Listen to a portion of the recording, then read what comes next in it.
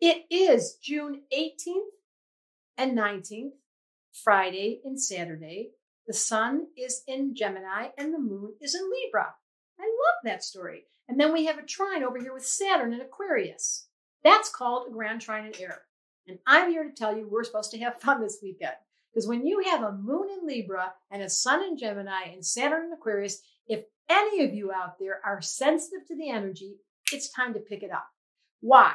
Because that's what Geminis do for a living. They do not get bored. They don't sit idle. They have to find things to do. They love to clean. I love watching. I have a really good friend who's a Gemini, and she has 3 children, and she is constantly, and I love watching it. Someone's doing this. She's organizing that. She's got the kid over there doing that. She's got the nanny over there. She's got the dad over there. She's got the best friend. And it's all being orchestrated with this big smile on her face. She looks as cute as a button. She's got this lovely energy, and lucky those people who are Geminis, especially if they have a grand trine in air. The downside of this, scattered, unfocused, using words that aren't accurate, gossiping, finding themselves spinning their stories around in their head, talking too much. Now, there's a fixed T-square in the sky. Saturn's in Aquarius, opposing Mars and Leo, squaring Uranus and Taurus, and it's all releasing in Scorpio. Well, what is more sexy than a little Gemini with moon in Libra releasing in Scorpio? What a great weekend, moon in Libra, for a little romance, but Mercury's going retrograde.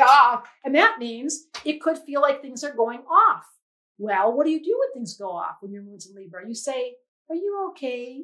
All the opportunities you have this weekend to check in with your partner and say, is there anything you want to talk about?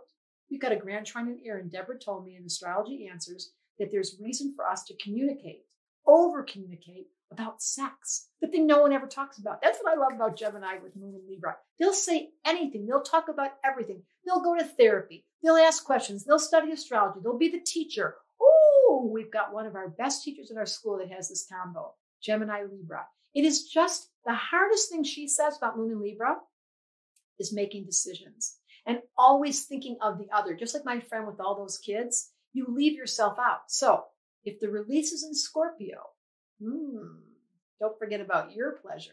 Make sure you include you during this weekend and make sure that you have some really sweet, sexy time. I just had to say that. The releases in Scorpio and the moon's in Libra, it's a grand trine in air. Aren't I allowed to be funny on the weekend? Yes.